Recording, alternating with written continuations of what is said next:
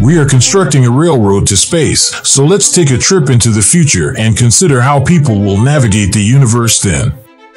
The Lunar Gateway space station is powered by electric ion engines, which produce propulsion by electrically charging a gas. Kinetic launchers, which use spin launch to launch tiny, unmanned spacecraft into low Earth orbit, are also in use. Humanity observes as ever larger space buildings are constructed, rockets are launched, expandable and inflatable payloads are deployed, and entire space stations are launched all at once. SpaceX starts launching the fundamental components of their orbital fuel station while the International Space Station deorbits, burns up in the Earth's atmosphere, and crashes into the ocean.